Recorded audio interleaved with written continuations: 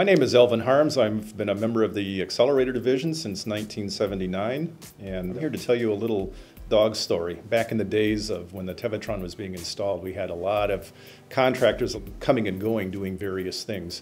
And one particular day, around the entire accelerator complex, there was a telecommunication system called the yellow phone system. And you could push a button and talk from one place to the other without using a telephone. Well, one day, coming over virtually every yellow phone, you could hear a dog barking, just this, in the faint background, but a very insistent dog barking through most of the day.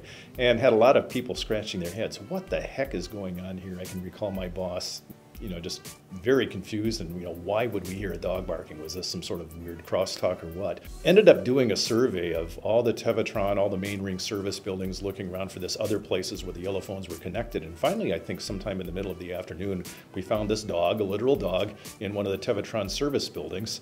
Very lonely, very alone. And it's like, well, whose dog is this?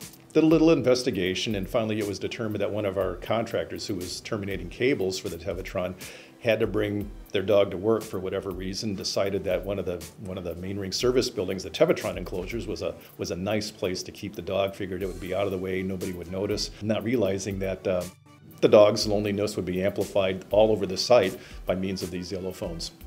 Dog was okay, all ends well, but yeah, one of those funny stories that went along during the days of Tevatron installation.